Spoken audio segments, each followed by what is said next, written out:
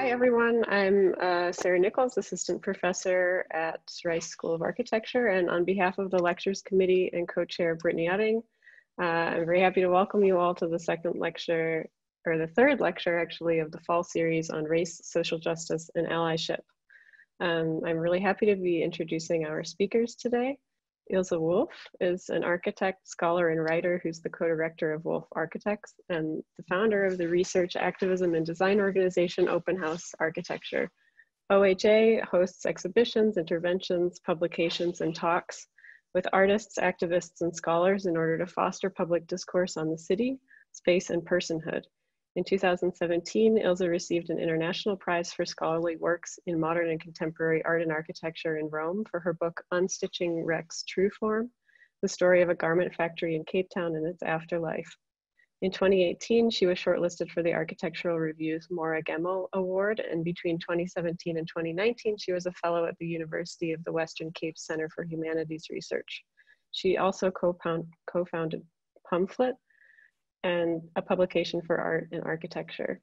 Heinrich Wolff is an architect, writer, educator, and the other co-director of Wolff Architects. His research focuses on 20th century architecture in the Third World, innovation in architecture at times of social change, and housing in South Africa. He's received awards including the Daimler Chrysler Award for South African Architecture, the Lubetkin Award, and in 2011, he was elected as Designer of the Future by the Wouter Micmac Foundation. Heinrich's been a visiting professor at ETH Zurich, at IIuAV in Venice, and at WashU, and he's been an adjunct assistant professor at the University of Cape Town. He's the author of Architecture at a Time of Social Change, published by TU Delft in 2012, which considers post-apartheid architecture in South Africa and the new role of the architect. Their practice together, Wolff Architects, is a design studio concerned with developing an architectural practice of consequence through the mediums of design, advocacy, research, and documentation. The work of the practice has been included in many international exhibitions, including the Venice Biennale, the Shenzhen Biennale, at the Louisiana Museum of Modern Art, and the Chicago Architectural Biennale, as well as the Sao Paulo Biennale and the South American Architecture Biennale. So we're really pleased to have Ilze and Heinrich here today because their work, both independently and together, provides a really powerful vision of architectural practice as an agent for change, for addressing social inequity through scholarship and built work, documenting the erasure of indigenous landscapes and narratives. They really take pains to point out that their work is situated within a network of employees and collaborators who represent and deploy diverse practices, including photography, art, film, and writing, expanding the notion of practice to encompass social justice advocacy, research, and scholarship, as well as conceptual art. So this is fitting really perfectly, I would say, within the aims of our lecture series this semester, which is kind of taking on all of what we are trying to do at once, both presenting a view of how research can document injustice as well as address it both through built work and advocacy, as well as research. So Ilze and Heinrich, thank you so much for joining us. So before I hand it off to you, just a quick note to everyone about the Q&A. As we've done for the first two lectures this semester, we're hosting this as a webinar, but for those of you joining us the first time, it means that participants can ask questions by typing them into the Q&A box that you'll find at the bottom of your Zoom window. Then when the lecture is finished, our graduate student, May Okimoto, will act as the moderator, asking questions on behalf of audience members, selecting and reading them aloud for our speakers to answer. All right, I'll hand this over to Ilze and Heinrich. Thank you again and welcome. Well, thank you very much for that beautiful introduction. We are so happy to be part of this lecture series. Part of me is lamenting the fact that we are not in Houston. Part of me is lamenting the fact that we are, part of me is happy to be in the cozy surrounds of our studio and in Cape Town. And so I'm personally torn by the fact that we are, not in the city, but at the same time, it offers other opportunities of being present otherwise. So thank you for the invitation. Okay. So, yes. Share the screen.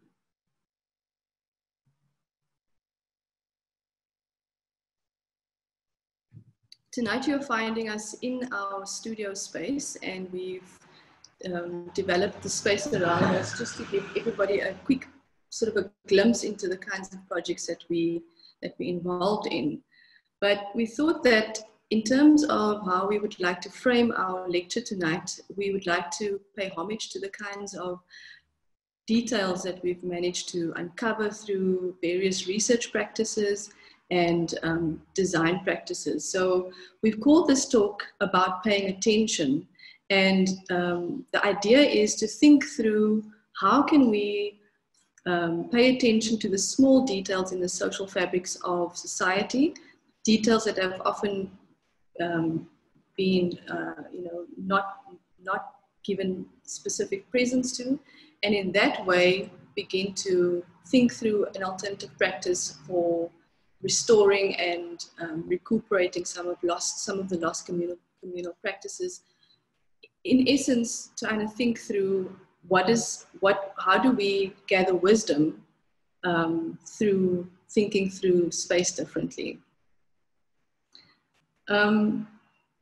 What happens when we pay attention to details and ideas that have been lost through various kinds of political hegemonies is that we are confronted with often very uncomfortable questions of race, coloniality, and gender. And what this discomfort allowed us to explore is that one needs to move through this discomfort, and we are very interested in thinking through what Edward Glissant talks about. How does one move through the world while trembling through it? One can only understand the world if one trembles with it. And through that kind of uncomfortable discomfort and these kinds of very important questions, we actually begin to think through an alternative way of thinking about space, and then inserting it often very much in the studies of Blackness. And our practice is in essence a kind of a critical analysis in the frame of Fred Moten of anti-Blackness, but at the same time thinking through the attentions of celebrating the very specific details of Blackness. So it is this kind of sense of how do we begin to be critical of anti-Blackness in the practice, especially within the studies of space, but at the same time begin to celebrate the joys of what Blackness brings to the discipline. We've been very immersed ourselves in various kinds of writings around this, some of it completely outside the world of architectural, sort of the traditional realms of architectural thinking. So tonight we'll speak a little bit about our engagements with the work of Bessie Head, a writer from South Africa and Botswana. We'll link that to some of the explorations around jazz and particular cinema that we looked at. And then we'll think through what are the kind of mappings that we've made in the city through addressing economic justice as well, and how that then begins to percolate our world practice and our spatial interventions. I don't know why Heinrich put this in, but this is just a fun graphic of us. We are the principals of a studio in Cape Town, and we are surrounded, very, very blessed to be surrounded by amazing colleagues who work with us collaboratively and bring ideas, bring skill, and bring their own traditions to the work of this practice. So even though this image sort of talks about the two of us, we actually represent an entire team of people in the office, and also family. And I must also just thank my mother for standing in for us in terms of our parenting situation tonight, my mother Brenda Damu. So we are supported by incredible people, and we are happy to represent everybody in that sense. This image is a very important image for our practice. It is an image taken by Paul Grendon, a photographer who's not with us anymore. He passed away last year, sadly. But is an image of Katrina Majid, the builder and the architect of this dwelling that we see in this image, a dwelling that is situated in a place called Sandrift in the Makwa land, quite north of the country, bordering on Namibia. What this image represented to us is an image of how can we construct architecture in a very empowered way and in a very resilient way through strength, whilst at the same time thinking of architecture not as the ultimate construction. So what we see in this image is Katrina Majid building a structure around her belongings already inside the building. The traditional architectural discipline and the pedagogy around it asks us often to do it the other way around, to build and construct and design a building with an abstract notion of the program, of the inhabitants, and of the details that would inhabit the space in the future that we are constructing.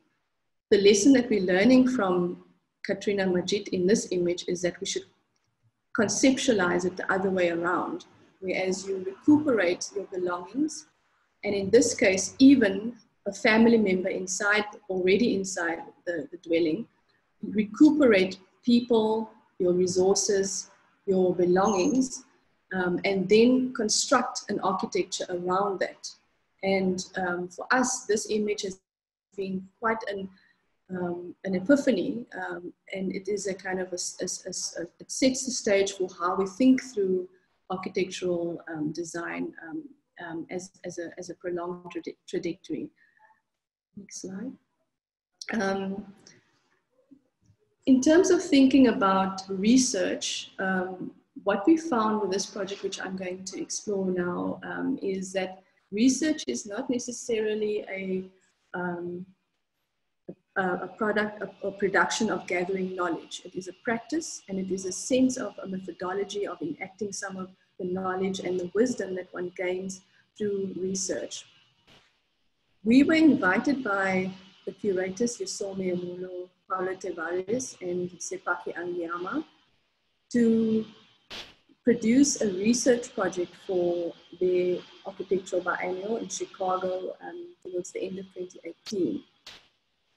We submitted a proposal that was in essence not a proposal for an object, but it was a proposal for a methodology based on a series of other interventions that we already implemented through a publication and spatial intervention program called Pamphlet. And what we, in essence, propose to the curators is to surround ourselves with and immerse ourselves in the work of the writer Bessie Head, a South African woman that was born in the mid-1930s and was subjected to quite brutal life experience from the apartheid government in South Africa, and eventually she exiled herself to Botswana, where she wrote books and novels, mainly, and in her own words, where she was mainly concerned with the manner in which the people lost their land. And when we immersed ourselves in the work of Bessie Head, we discovered that there are many correlations to the ideas that we had around land and how one can begin to restore certain communal practices through spatial interventions. Go to the next slide.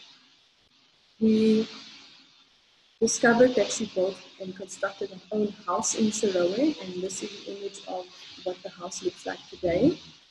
The house is called Rain Clouds, and it was essentially built from the resources of a third novel called When Rain Clouds Gather. What we see on this slide is a plan of the house constructed in 1969, and the house in essence is not too different from the very familiar RDP-styled council government issue houses that we are very familiar with in Southern Africa.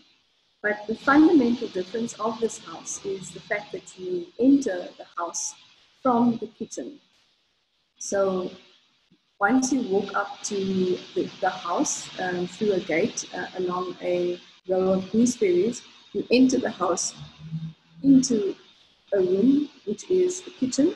And from the kitchen, you move into the other rooms, which is a bedroom and a dining room, a bathroom to one side. And in this room was Bessie Head's house, and Bessie Head's bedroom, as well as her writing room.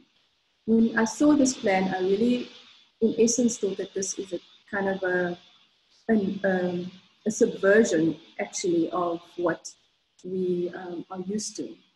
When you look at the house from the outside, it is exactly like the house that I know my grandparents and other family members would have had. But when you look at the plan, there's a fundamental shift in the way you enter the home, very direct way. Even though the practice of entering the homes that we all grew up with would have been from the back, where you would enter the house from the kitchen anyway, if you were familiar with the family or if you were a family member. Only people that were not familiar with the family would have entered the house from the front door, which would then lead into a front room and then into the various bedrooms. So entering the room from the kitchen, for me, was an extreme architectural contribution that Bessie Head then provides for the discipline. And we needed to pay homage to that contribution within the frame of the architecture biennial. But more so, Bessie Head was also concerned with actual land and the restoration of land through agriculture. She developed her own garden around her house and had to also live from the proceeds of the productive garden.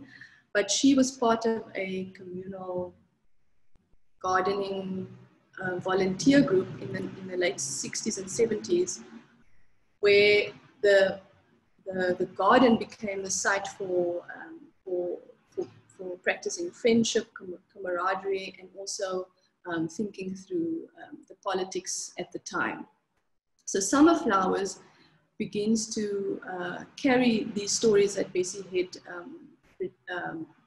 kind of exemplifies through her spatial practice of her house and her garden. And more so, it begins to tease out other contributors to that discussion, some of them being Saul Plaatje and Robert Sobukwe.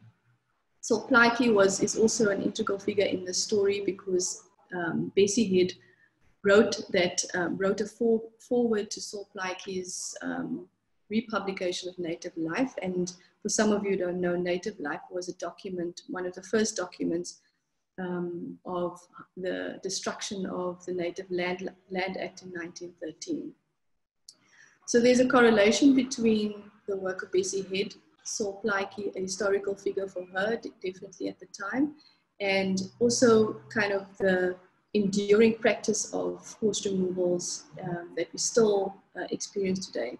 But what we also find in the work of Bessie Head is that at the time that South Africa, her country of birth, was experiencing some of the most brutal forced removals in 1969, mid-60s through to the late 70s and 80s, we find a group of people working in a garden, producing an agricultural landscape, and we find in her an individual contribution or a new contribution to an architectural domestic house. So the juxtapositioning of the destruction of communal practices and neighborhoods in her birth country, contrasted with the kind of restorative work that she was doing in Botswana, was kind of a powerful signifier for us, and something that we still carry in our practice, that these two things can coexist at the same time.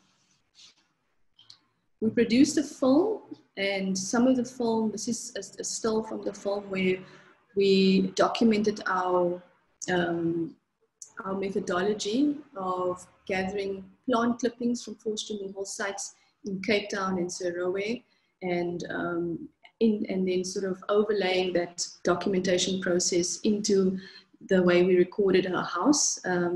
So these are stills from the film Summer Flowers, where we photographed and documented the various objects and the various parts of the research, the house being one of the main objects. And then visiting the Kama Museum and our conversations with the Bessie Head Trust, where again we were able to find some beautiful images of the house and images of the garden. And for those who don't know, Bessie Head wrote many letters to friends documenting her own struggle, personal struggle, and a political struggle. All of these objects and all of these stories emanating from this particular house. What we also found is that the Botswana government declared the house a national heritage site, and the Bessie Head Trust is currently spearheading that particular process. What we see in this image is a photograph of Bessie Head. We also see a photograph of Saul Plaatje, which she adored his work, and she found a lot of resonance in her work. And she said that Saul Plaatje's books provided a missing link in many Black South Africans' consciousness of knowledge about history in South Africa, particularly pertaining to how people lost their land and their belongings to the apartheid state. Some of the other documentation processes where we worked with children, we held workshops in our office, and we extended this research to engage with a wider public. Part of what we're trying to do in the office is to really provide a public culture around research and around what we actually try and do. So these are images of some of those events that we occurred. And one of the other object part of this research is the publication. So for those who don't know, but South Africa has a very tied relationship with architectural publication. We have, at the moment, we don't have an architectural publication. It died suddenly, but the publication kind of scene in South Africa is extremely white, and it's male, and there are no stories of the historical links with architecture or the politicized nature of South Africa.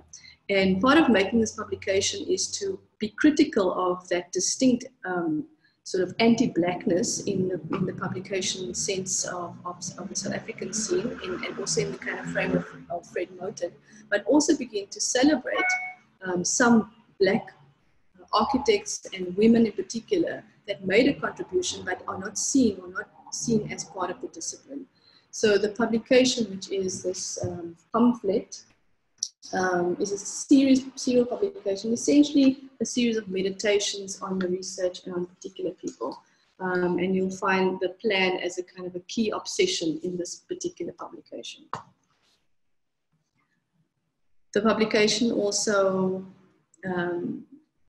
has these pressed flower clippings. So the methodology of gathering flowers, pressing them with telephone books in a kind of a performative nature, the same way that Saul Plaatje is believed to have gathered actual flower material to record how dispossession took place in South Africa for his book. We enacted that performance for pamphlet and took plant fragments from District 6, Protea Village, from Bessie Head's house in Sarowe, as well as Kirstenbosch and other areas around Cape Town. And essentially what we then ended up with was a kind of a map of this methodology and this all these kind of research gatherings. And this map was then collaged together to produce a large-scale mural, which is part of it is behind us, and which was then displayed at the biennial. This is a representation of the space in Chicago, where we conceived of a conversation space and conceived of as a space where you could enter the book that we made, but also immerse yourself in the map that we just produced, and also page through some of the the raw material that we found, which is the books, Bessie Head's books or Plaatje's books, and the screening of the film and so on. This is a key image that Heinrich took at the biennial, which is really the example that we were trying to achieve, where the space is a conversational space where it draws together people, like-minded people. So at a key moment during the biennial, we were lucky enough to sit with our neighbors in the space, which was the Riwak Foundation in Palestine, and we were able to exchange their struggle in Palestine with our struggle in South Africa through this idea of landscape, plant material, politics of key figures, and the space was set up for something exactly like this, and we were very happy. Suad Amory in the yellow shirt. Okay, shall I hand over to Heinrich? This is a project, in the interest of time, I'll maybe just be brief, but it was a project that ran absolutely concurrently with the exhibition in Chicago.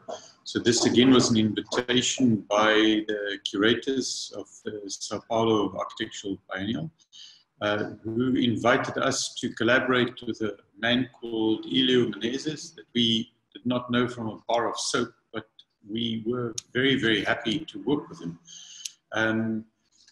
He's a sociologist and a curator, and Brazilian significantly, and through his eyes we in a way looked at Sao Paulo and some of the issues around the exhibition venue, which was the SESC building designed by Paulo Mendes de Rocha and PBBM in the Avenue 24th of May, which is a cultural institution that is, I think, a fairly fantastic Brazilian institution, in that for a certain union of workers, they basically provide medical facilities, cultural facilities, discussion forums, exhibition spaces, etc. And the biennial was to be held in that building.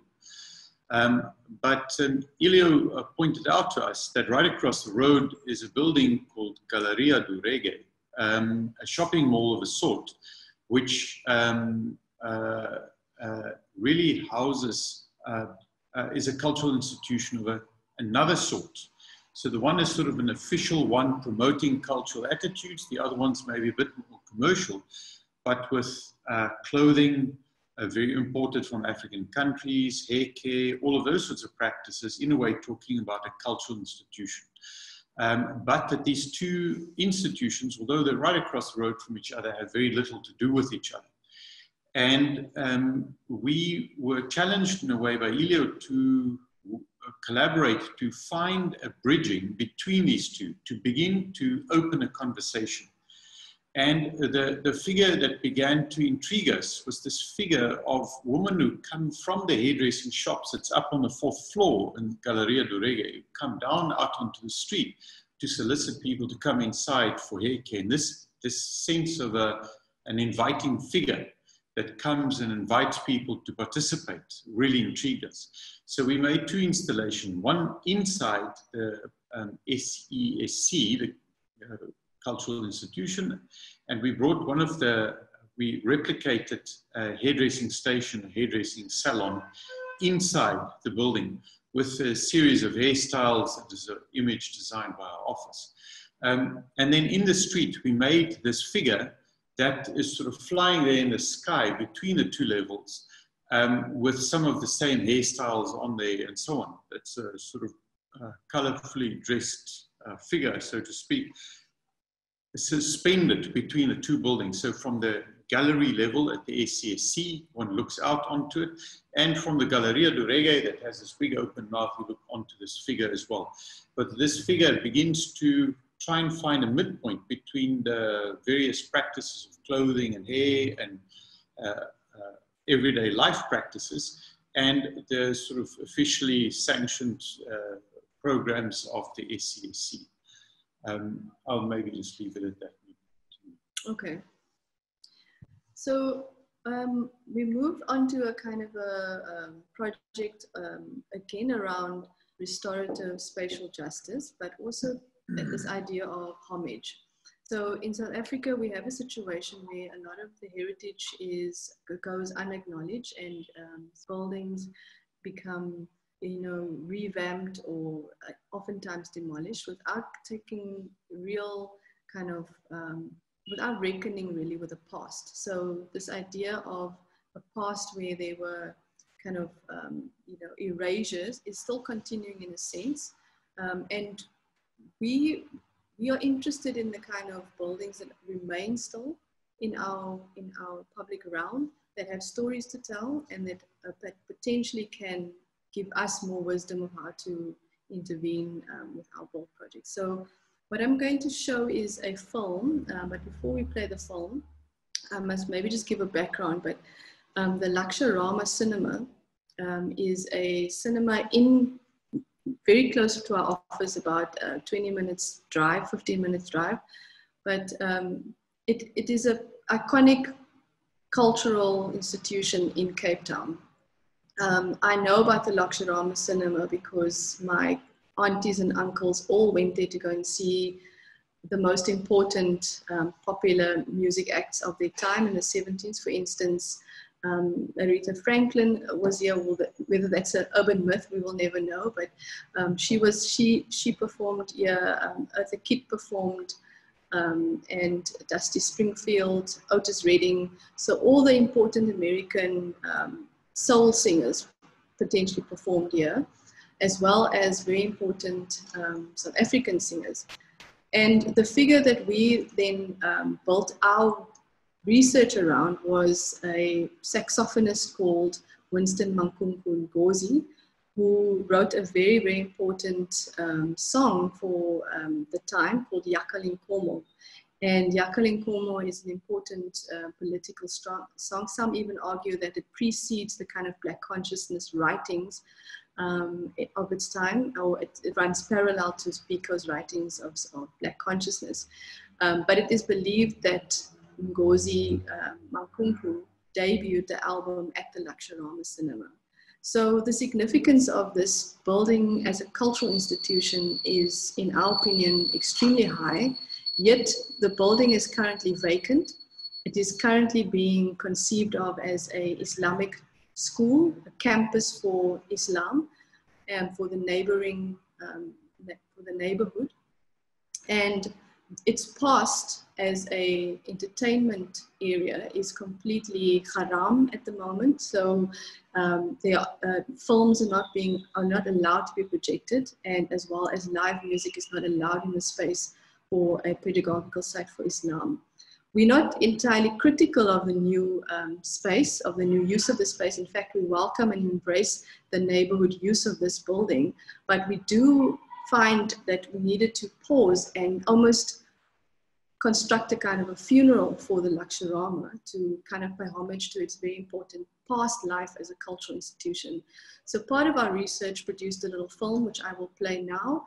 And the film depicts that event, which was the funeral and the procession band along the road, which culminated at a cafe where in our society, in our culture, after every funeral, we have after tears, which is a kind of a event where the family share tea and cake and have a light moment after the funeral.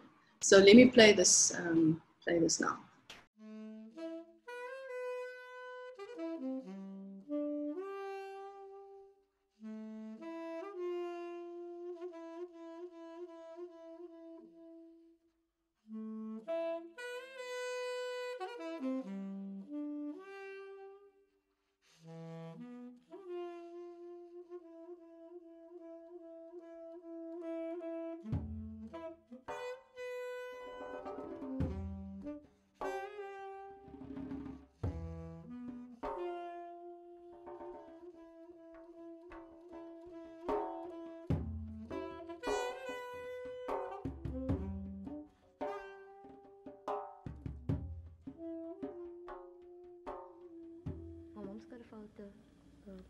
Of them standing on the backstage, on the side there, like you can distinctly see that wall with Zane Adams, Dali Pitson, Aviva Pelham, Sergei. He was the conductor for the Cape Philharmonic Orchestra, like in the 90s. Yeah.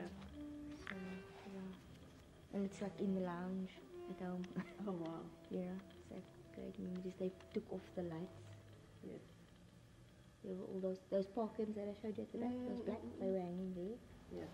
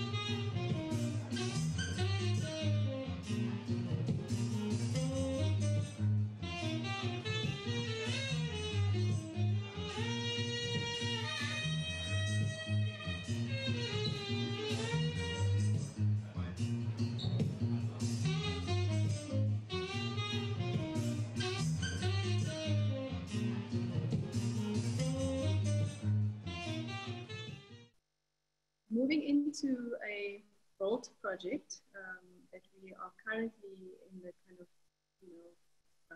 throes of implementing, is that we were commissioned by the University of the Western Cape to think with them what would be the spatial equivalent of a center for their humanities research. And for the past 3 years, we've been working with them in quite a profound way to think through what that is. So the University of the Western Cape has acquired a building from the provincial government, which is the building that you see on the screen, which is a old union government school. The one side of the building, which you see now, is right on the street, the Greatmore Street, and according to the group areas map, that street was the exact border for the white areas. So the school actually was on the edge of what was declared a white group area during the apartheid forced removals, and on the other side of the street, it was declared for non-whites, black people. And it's significant, the history of that spatial history is significant in reconceiving the space, because University of the Western Cape was conceived as a black university during the apartheid's laws of education. And to be asked to conceive an art space with this kind of spatial history and this trajectory is a wonderful kind of methodology, or kind of a way of entering the space. So again, we made a small publication called Learning from UWC, Making Space, Performing Liberation. And it is essentially a notebook of how we would approach this, conceptually approach this. So I'm going to just provide some of the notes that we provided for the University of that. So one of the questions we asked is that, considering the making of space as an act of liberation, how have freedoms been performed with the making of space at the University of the Western Cape through music, through puppetry arts, and through film and media? How do artists and scholars of the Center of Humanities Research at UWC continue performance of spatial liberation in the use of making space? So how do they imagine old rooms for new creative practices was one of the questions that we asked. How does one perform space rather than just in a kind of a tectonic way make space? And how does one do that simultaneously, looking at the puppetry arts legacy of UWC? And a very particular tectonic emerges through the work of the Ukanda Collective, for instance, and the theatre productions at University of the Western Cape. The image that I showed right in the beginning of Katrina Majid building the IIze in Sandrift and taken by Paul Grendon became the obsession for this project, and is essentially where the image out of this archive that the image came out of, because Paul Grendon was associated with the University of the Western Cape. He was a fellow at the CHR at the time. And essentially, how does one begin to be part of the conversation of building the resources around which this building would then be built?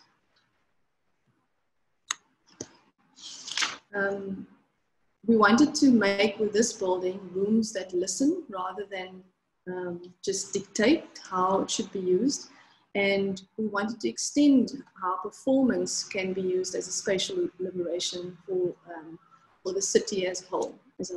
Significantly, this building would be the first presence that the University of Western Cape has outside of where it currently is, which is in the Bellville Metropole, very far from the city centre or the historic centre of Cape Town. And we wanted to understand what that spatial intervention in the city would be. We wanted to make a space that's popular rather than lofty, and we wanted to make space that sometimes is even too small. Some of the major jazz spaces in Cape Town are actually spaces that are too small for the audiences. For instance, Tagore's In Observatory comes to mind when thinking through what a space for music would be like. This is a map of the setting, very important setting, a very extravagant setting. The building is situated there with the Table Mountain as a backdrop and the harbour in the front. This is an image of the kind of artwork that would emerge out of this project. A collaboration between Wanda Puppeteers and Handspring Puppet Company, where production of puppetry arts is one of the main concerns. Another image of how the building sits squarely with these two major views out, one to the harbour and one to the city. Its socio-political context is very important. For instance, Woodstock is the site of major evictions at the time, and still is a site for high speculative capital around property. And we needed to understand what is the ethics around refurbishment of an old building, and with with the university as a kind of patron. One of the interventions that we staged at the building was a clean up day, where the university's vice chancellor, the rector of the university, all the key leadership of the building was there to clean up with brooms and skips the buildings, and at the same time being there to attend to any questions that the neighbors would have about this building. Essentially thinking through the ethics of neighborliness from an institutional point of view, as part of claiming custodianship of the building rather than ownership of a derelict site. I'm not going to go through all the major moves that we made, but essentially we're creating a new foyer that would allow for a performative space into a courtyard space that would stage all kinds of events. Theatre productions, music productions, and scholarly work. The foyer becomes a threshold between the old neighborhood, the apartheid boundary, and as well as becomes the kind of public space of the building. It's an image of the new lobby that we're envisioning for the site. And then just to round off this, this set of images is another image from the archive where we looked at this particular architecture, where in the backdrop of a colonial setting, this is a painting from the 1800s by, I forget the painter now, but it is of Malay traders in one of the squares in Cape Town, where, you know, there's a lesson in how does one make space, which is about some kind of a commercial exchange, but it's not a kind of a major dominant feature of the building. There's a collective, you know, gathering under this architecture. And upon entering, as this figure is, one needs to, you know, embrace the performativity of humility, because the people inside and people in the neighborhood is also kind of rightly so suspicious of anyone entering space. So there's a kind of a negotiation that one needs to set up between how does one approach and enter a new kind of a site within the backdrop of these colonial buildings in Cape Town. There's an archive of how does one make space and collective action and trade. The next one is a series of there's a series of projects where we're trying to think through a contemporary city and trying to think of some of the main forces, driving inequity in our city, and also trying to think of how people live in the context of such inequity. So the first project, or first research project, is one that we call the crime of our time. Now, you may or may not know that apartheid was labeled as a crime against humanity, but since the era of apartheid, inequality has escalated substantially. It's gotten worse. And the three most unequal cities in the world are all located in South Africa. So the escalation of the inequality of apartheid era to a greater inequality today must be the crime of our time. And the fact that architects and urban planners are complicit in the production of the mechanisms of such inequality, of course, is of enormous concern. So one is we try to work out how that occurs, and two is how to undo it. So, you know, and in friend Moten's language, this is certainly a project trying to work out, you know, what anti-blackness is about in our city, since inequality has a distinct racial dimension. It is as much a study about economics as it is about anti-blackness. So what we did is we did a study that basically, you know, and I'll summarize and be quite brief about this, but shows how contemporary capitalism uses the morphology of the apartheid city. So here in this slide, you see an aerial photograph of an area called Langa, a neighborhood in Cape Town that is a neighborhood in the spirit of American neighborhood planning, a distinct planning unit. You can see here surrounded by big roads and so on, and distinct from the other units. But what is not so evident in an aerial photograph is that this neighborhood is overlaid with something else, and that is race. During apartheid, this was for black South Africans. This area was for white South Africans. And this area was for mixed race, or as it was named, colored South Africans. Now we try to find a drawing methodology to illustrate exactly how this is done. So what we've done is that we follow the suggestion of Edith Rogoff in the Free Thought Collective. And that is that infrastructure can disconnect as much as it can connect. And in that sense, what we're doing in drawing the city is we're not drawing the capacity of infrastructure to connect if it also disconnects. So if we have a highway, like we have here, national highway running through here, in the one direction, it certainly connects at a national scale, but in the other direction, at a neighborhood scale, it disconnects. So we're drawing it in black because the function of this infrastructure is to disconnect at one level. Then what we're doing is that the spaces that's free and public, we make white.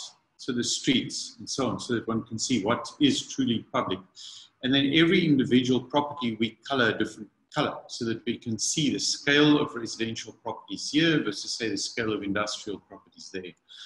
But in the morphology of this, you can see this is a 1930s layout, and this is typical of apartheid. So this was done when South Africa was still a British colony, and before the era of grand apartheid. But you can see very few entrances into this area. That is not unlike the conception of neighborhood planning international, but of course overlaid with the apartheid state's mechanisms.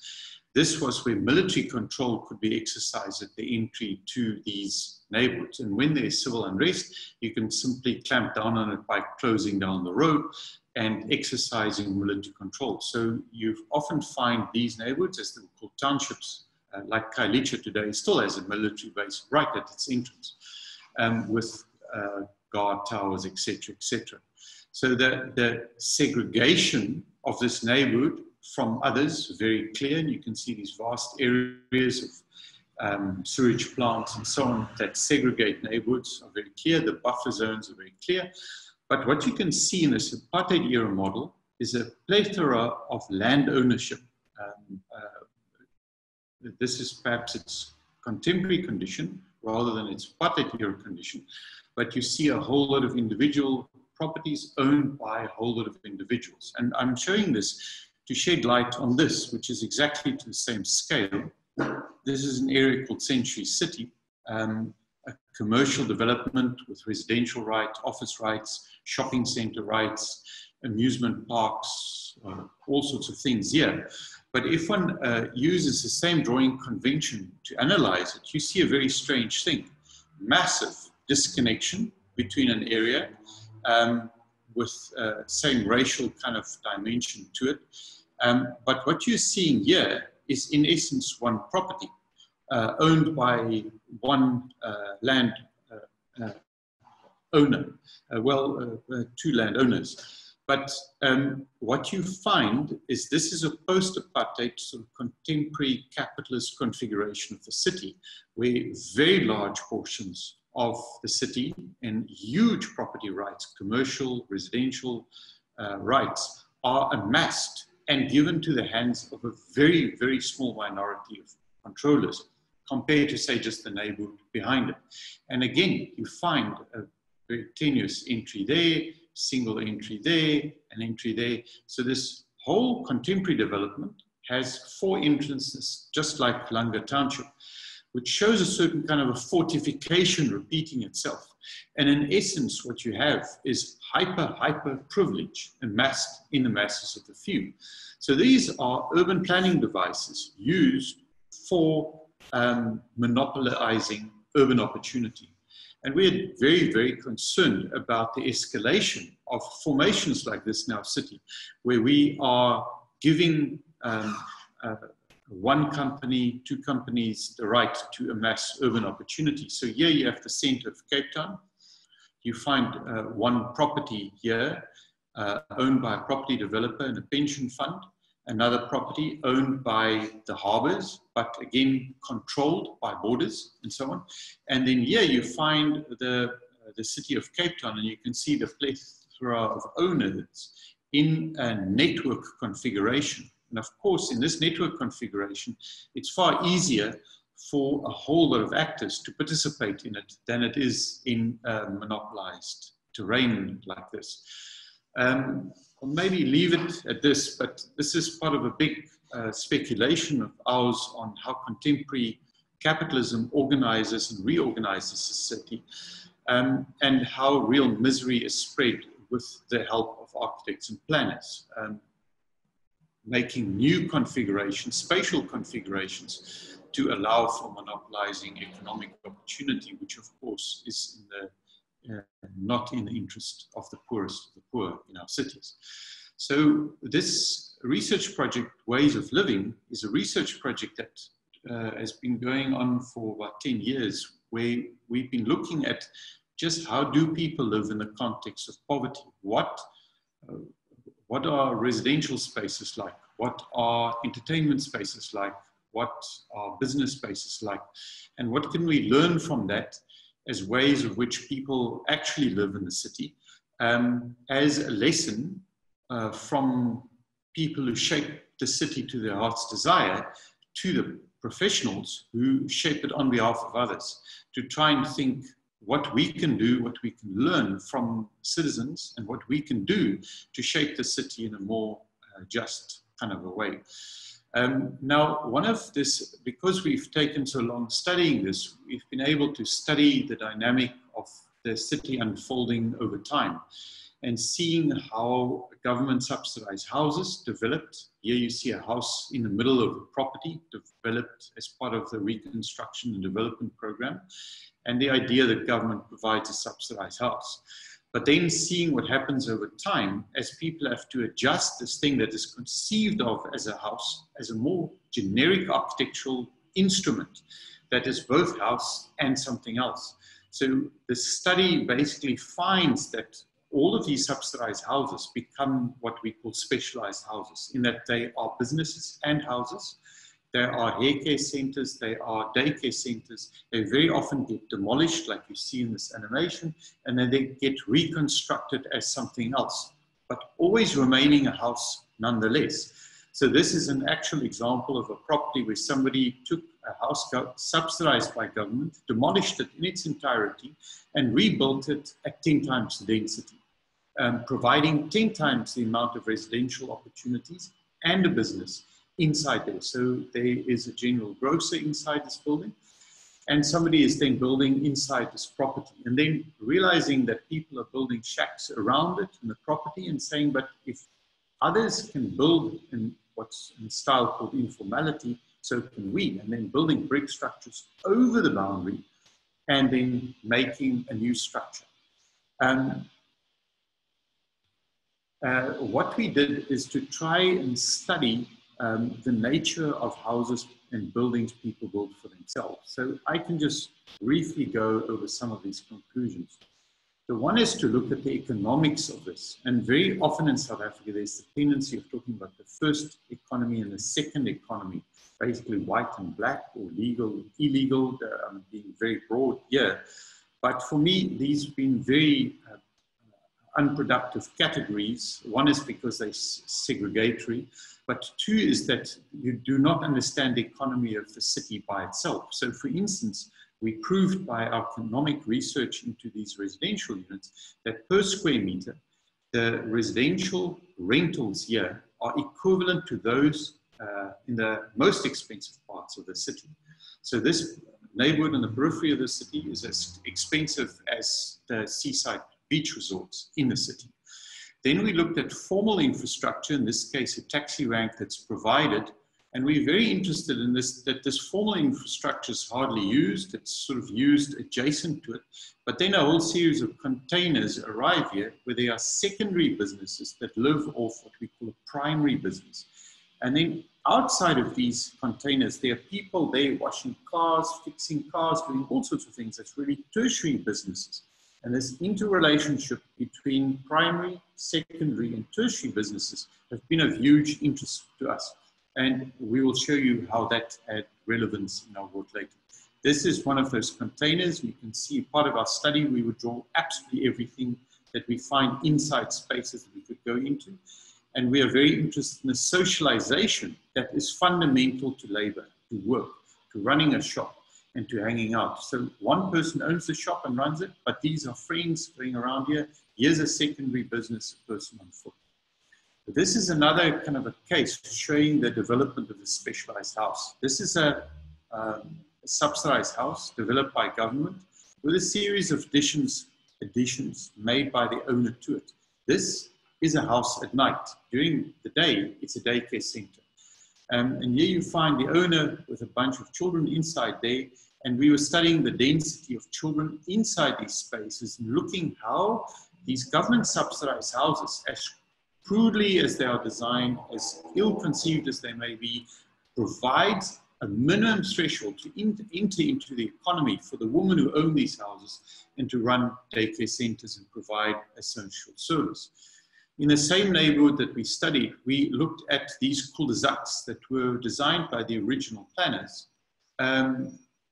And we were very interested in this bit of infrastructure because in the photo here on the right, what you see is that this infrastructure has generally been adopted by men who run car repair facilities here. You can have your windscreen replaced, your engine fixed, your tires fixed, all sorts of things done here. And what is a sheet of tarmac conceived of as a neighborhood binding device for the houses around it has become an economic infrastructure. So this idea that our task as designers is as much to develop economic opportunity and infrastructure for economic opportunity as social opportunity is significant in the work that we've done. So one of the projects that we did while we were doing this research was a project in the V&A waterfront in Cape Town. We were approached to do a business incubator there. And we were approached together with a whole lot of architects, and we had a sense that people knew that we had a reputation, but not that they know what our reputation was about. They certainly did not know that I did my thesis at the University of Cape Town on how to destroy the typology of shopping mall as a way of undoing the monopolization inherent in these kinds of sites. So we were approached to make a business incubator in a portion of this building that had a sort of steel interior, old electric workshop with a wooden floor. And the yellow area in this diagram was the area given to us to inhabit and make a kind of an interior, make this business incubator. And we thought that that was the wrong move. And we convinced the client to do something else. And that is to use the entire building for this business incubator and not have the business incubator on the ground floor because we thought it had very little business on the ground floor, but to do what business incubators do and to demonstrate how business opportunity can be generated, not just through lecturing, but through spatial morphology, through the way they locate themselves in the city. And also in a way to acknowledge the complicity of big business in making the city less fair, less equal, and fewer opportunities to participate. So we said, well, why does the business incubator not locate itself on the first floor and then remove itself from the ground floor and make a whole lot of business opportunities below it in a street configuration, a very typical urban configuration, but instead of making an interior as part of this commission, as we were commissioned, actually make an exterior and make a network that connects with a network. So make a piece of urban infrastructure that connects with this network. So you see this whole lot of dots here. This is the building here. And there's a very successful mall here and a very successful bit of urban infrastructure, pedestrian infrastructure. And what we did is we connected that through this building and created economic opportunities with that.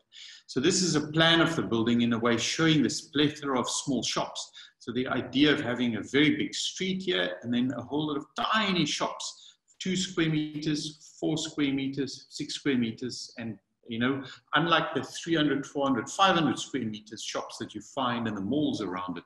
So tiny little opportunities. And this building, I believe, has been one of the most successful buildings in the country in its income per square meter, just because of the way it deals with the footfall. And then what we said is, in architectural terms, is instead of expressing this building by what it looks like, express it in the way that it works. So this is the reflected ceiling plan, and this is the underside of this hovering plane that makes this market space possible. This is the hovering plane here, and there is this big market underneath it. And the business incubator actually sits up here. So it makes a big open public space, completely open to the outside, with interior spaces of the business incubator here overlooking it, and interior spaces over here overlooking it. And all of these then looking down onto the market that you see here. And this is the main street where you're walking, and there hovers the business incubator in the distance. So here you see it in its urban context of the waterfront. And this is the street looking right down. So here you see some of the shops. They're a bit more closed here where the weather is getting to them, but you can see it's open to the elements. The street articulated architecturally with a roof light that runs right through the length. And there in the distance, you see the business incubator hovering. This is the market down below and the business incubator up above. And there's a reciprocal relationship between these two that's more equal in our mind. So one is people in business, maybe aspiring to learn a bit more about business development, and then people upstairs who are learning academically in a way about business advancement, seeing people trading and trading and trading all day, and being in the context of that being demonstrated to them. You see the edge of the hovering plane and sort of treed spaces that we made next to it. And here you see this is a 2 square meter shop. This is a this is a 2 square meter shop. A sort of very, basic trolley that can be pushed into a very, very busy space. This is a 4 square meter shop. This is a 6 square meter shop where people are selling stuff. There's a whole lot of touristy things in these images, but they are jewelry, clothing, beauty things, all sorts of leather goods and so on, also being made in the same space. Oops, I'm going wrong. Then up above, you have the business incubator, where you can see very transparent building, not really much defined by what it looks like, but really defined by this open heart. So we convinced the owners of the business incubator to have the cafeteria right in the center, and this is really open to the elements. So there's a roof over, but it's open on the side of the building. As a social space that forms the heart of it, then on its side as the business incubator next to it. But the intent in this project was to say, how can physical infrastructure that serves one purpose be designed in such a manner that it opens up opportunities for completely other actors outside of the ambit of something like this business incubator, but that can have mutually beneficial roles and can build an urbanity that has a greater density of use. I'm going to move along from here. Okay. Should we wrap up and open up for questions soon? That's all right.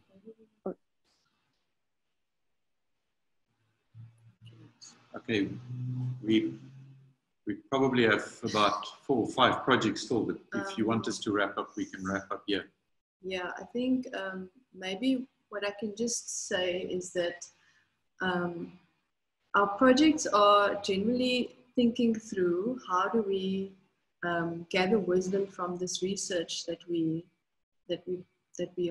acquire, not as a way of gathering knowledge, but as a way of thinking through some very, very difficult issues. And on the one hand, our practice is advocating against anti-Blackness, but on the other hand, through these projects of research of the ways of living, the crime of our time, and some other ideas around how do we critically analyze the spatial legacies of anti-Blackness in our society. We've got a few more projects that we could elaborate on in a much more way. For instance, the spatial project and other projects in our office, that becomes a mantra. But on the other hand, we're also thinking through how do we celebrate Blackness and the contribution of architects in the kind of sense of the way Bessie Head would make a garden and a house, and the way Winston Mankunkungozi wrote that song that is then encapsulates the Lakshmarama. So how do we think through these two sort of poles that of how do we critically analyze anti-Blackness, but at the same time becomes a practice of celebrating Blackness in the sense of all these players, so Plaatje, Bessie Head, Winston Mankunku, and the various architectural projects that we imagine in our office. We've got a lot more to say, but I think we'll leave it like we leave it there. Thank you so much for your talk. Mai, would you like to lead the Q&A session? Sure. Ilze and Heinrich, thank you so much for your talk. I wish we had more time. So to the first question, it's about the University of Western Cape Center for Humanities Research. So how does your conceptualization of rooms that listen relate to your own practices of listening? What advice do you have with regard to listening practices for attentive, reflective practitioners outside of your own craft? How does Blackness, anti-Blackness, whiteness affect the practice of listening? This is from Gideon Strauss.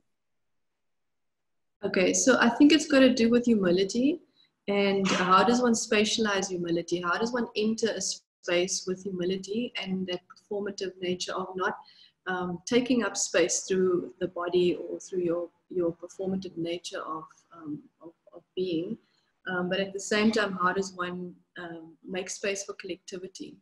And in that sense, you know, it's really about how do you read the room? How do you read the room with people in it, and how do you read the room without people in it?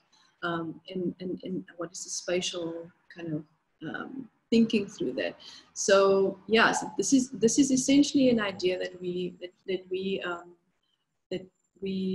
emerge from looking very carefully at the spatial practices of the University of the Western Cape, who you know, there's a sense of other ways of spatializing, making space and making rooms for listening, rather than rooms that dictate a certain kind of performance.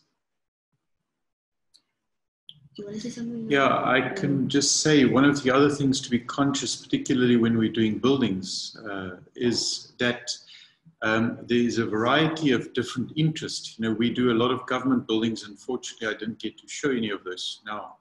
But what you have is that you have various interested parties. You know, if you're doing, say, a big hospital like we have for 13 years, you're dealing with the Department of Health, Department of Works, you're dealing with the hospital administration staff, maintenance people, you are healthcare workers, cleaners, all sorts of people, and everybody has a completely different interest in this artifact that you are asked to design and help build and so on. And there's something about being able to listen to all of them and being able to honor all of them in what is being said. Because of course, only one pays your bills and only one approves your plans. But there's something about making sure that everybody will be excited about the project, but they will be excited in a way if they see something of what they've said shaping the building, and not just as a kind of a respect to what has been said, but really understanding what is the interest of a maintenance person who has to reach something over their heads versus a nurse who has to walk many miles versus somebody who's trying to make government buildings equivalent wherever they do in the province or something like that. And there's something about letting those concerns really shape the architecture. One is, I think, then one's more likely to get the buildings built, but also you're more likely that people genuinely like and appreciate the buildings when they're done. Thank you. So the second question that we have is from Takuzwa Tapfuma. So thank you for your talk. I'm a Black graduate student from Zimbabwe, and I'm especially excited that you joined us today. His question is, although we often hear of global architectural practice, the conversation around the meaning of a global architectural education is less developed. both of you having participated in global cultural and architectural exchanges, what are the essential components of a truly global architectural education? Yeah, it's a very good question. You know, I think the first is to know global architectural history. You know, I don't know how many universities on this planet teaches global architectural history. Most universities teach European architectural history. And with tiny little smatterings of the other thrown in there, you know, sometimes with greater or less enthusiasm and knowledge behind it. But generally, architectural graduates don't have a well-developed sense of global architecture history throughout the ages, but also of contemporary architectural unfolding. You know, so if you look at, say, the Pritzker Prize and how Western its recipients are, you would think that all great architects are in essence male and from the Western world, which of course is rubbish and a disgrace. And one does not get a lens onto the greatness of architectural practitioners through the Pritzker. For instance, it has a certain way in which it works. But, you know, I think that there is something in having to educate yourself. One is about the conditions of your city and telling those stories back to the world. And then being open to other such stories being told by others in the world and trying to appreciate the terms on which they practice. Because to practice in the Congo is different from practicing in Japan, is different from being in Venice and so on. And the sense of history is different, the sense of what is possible is different, and so on.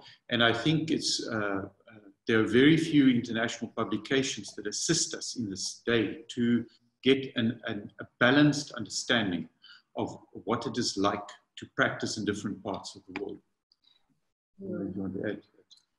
I also think that through our talk, I hope we've managed to communicate this point of paying attention in terms of the fact that a global architectural practice needs to, or global architectural education needs to pay attention to what's pretty much in front of us in terms of what is the most local, what is the most immediate knowledge or wisdom around you.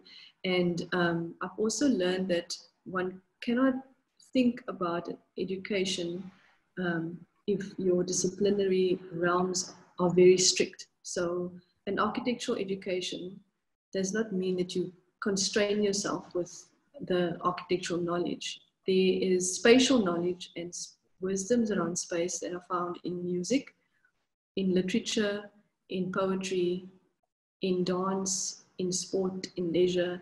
And there are people within those disciplines that stand out as contributing towards a particular kind of architectural education through their various attitudes on space.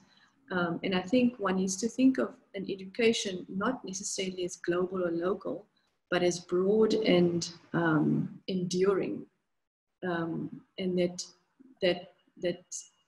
supports and is supported by other disciplines. That is sort of how we go about thinking through educating ourselves, at least. Thank you very much. So another question, I think this is relating to your project in Langa. This is from Tessa Bard. I was wondering about your mapping of infrastructure and land ownership relates to any spatial plan and development policy that the city government has, and how directly you see this project as activism and pressure directed at the city to develop a more propositional policy that might address anti-Black spatial division. Thank you again. Well, it is as much focused at the city as it is focused at politicians, as it's focused at economists or architects. It's not just the city. I mean, the city certainly shapes policy that is significant. In the city certainly allows some of these things because they have to give land use planning permission and so on for these things. But I think for us as a first step is to point out the complicity of architects in this, simply because to many people it appears that the escalation of inequality is a mystery, as if it's an inaccessible, unstoppable force with no hand behind it. And we want to show is that there's design behind it. So there's political intent. So there are political entities who are supporting this. There's cities supporting it. And there are designers supporting it. So the escalation of inequality is designed with a sort of premeditative actions behind it. And permissions are given and put out in the public realm for comment, but people don't necessarily understand what amassment of rights are given to the few. And hence the privilege is so immense that's given out in such an approval is that the objections are actually very few at the time when it happened. So what we are trying to show is how this occurs and reoccurs as a way of talking to all citizens in a way, from grassroots political activists to city government to whatever other academic institutions, to try and foster a conversation about these forces at play, because I think that they have to be reversed, and the manner in which the urban fabric is plowed open, you know, like land is tilled in a way and broken up as a way of giving more people right to the city, to shape it to the heart's desire, as David Harvey would say, is a battle that we have at the moment. You know, it's like a battle for the city, basically. I think Jane Jacobs came up with that term, but we basically have this political contestation in the context of a black vote in South Africa, that the question is whether one could retain a white monopoly capitalist system through the way the city is organized and so on. And the research does not just then speak to the city, it speaks to a broader audience as well. I don't know if that answers the question. Perhaps going off of that, I wonder what you see the architect's role in buildings over time. So you have the original intent as the architect to provide a space. I think you were saying at the beginning that architecture, like the aim is not to construct architecture, but it's actually to create a space that could perform. So how do you think architects should be involved in seeing that through as the building is used over time, especially in cases where the user and the owner of that building or that space is not the same? This is a question that a group of students were discussing yesterday about your works. Yeah, the extraordinary thing is that an architect cannot see it through, so to speak. In other words, you're not there to keep on guiding the process necessarily. Very often you do a building and you're not consulted 10 years later when changes are made. And in that sense, there's something about the notion of infrastructure. Unfortunately, I could not show the hospital that we've been working on for 13 years, but that very seriously considers this idea of what we call a superstructure versus a substructure. So in the case of